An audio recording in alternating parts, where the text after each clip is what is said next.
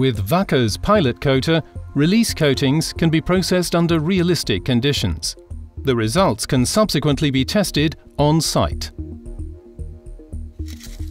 Release coatings for self-adhesive labels, graphics products or industrial specialty products require individual solutions. The required backing materials, such as paper or film, obtain the necessary release and processing properties from silicones. Wacker can use its pilot coater to manufacture backing materials that can then be optimized to get the perfect result. Different backing papers and films can be coated with the individual silicone formulation or an emulsion. The prepared silicone formulation is poured into the coater. Alternatively, an emulsion can be used. Once the backing material has been inserted, the automatic coating process can begin. A film of silicone just 0.6 to 3 microns thick is applied to the particular backing material, paper in this case. The backing material is then fed through an air flotation dryer at a temperature of up to 200 degrees Celsius. The silicone is heat cured here. Alternatively, it can be cured in an upstream UV unit.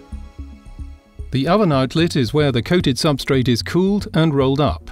Samples for assessing the quality are taken straight after. 4 standard tests can be performed on site. Measurement of the coating weight. Quick manual test for smear, migration and rub-off. Complete curing. Here, the preparation of extracts for further testing in a separate laboratory. And preparation for release value determination. To ensure the silicone coatings are always of optimum quality, Wacker tests every step of the manufacturing process in the lab. Various adhesive tapes or labels are stuck onto the backing material coated with the target coating weight, relamination, and test strips are cut out of the backing. The test strips are stored for 20 hours at a temperature of approximately 23 degrees Celsius between 2 flat metal plates or glass panes under a pressure of 6.87 kPa, 70 grams per centimeter squared. Alternatively, prolonged storage periods and, for accelerated storage assessment, elevated temperatures of 40 or 70 degrees Celsius in a drying oven can be used. This storage ensures good contact between the release liner and the self-adhesive material. The prepared test strips can now be tested by 2 methods.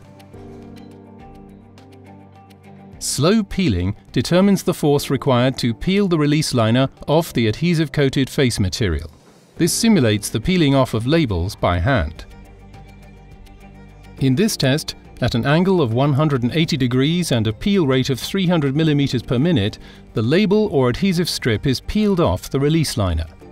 During this test, the force is measured continuously. The average value for each test strip is calculated from the intermediate range. Each test is repeated with 3 identical strips and the mean is determined. The high-speed peel test evaluates the release force of a label laminate at high release speeds typical of label manufacture, matrix peeling and machine labeling. This test likewise involves placing the prepared test strips in the measurement device. The high-speed peel test is performed at a specified speed. Average values can be used to evaluate the dynamic release process. Another test method is the stain test. This method is used to assess the coverage of silicone coatings. The test equipment is filled with an aqueous, ready-to-use dye solution. The coated paper is placed in a clamp and rotated by 180 degrees for a specified time, bringing the dye solution into contact with the silicone layer. If there are any gaps in the coating, this is where the dye is absorbed by the paper. A qualitative assessment of the coating can be made by visual inspection. Alternatively, a colorimeter can be used for a quantitative assessment. Where the coating quality is high, there should be hardly any visible staining of the paper, if at all.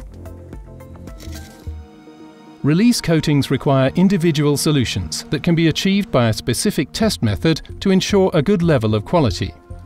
Adhesive release coatings have a diverse property profile that makes them the products of choice in many end applications. Precisely adjustable release forces and release force profiles, simple processing, flexible formulations, short cross-linking times, and extremely low migration values. Wacker, creating tomorrow's solutions.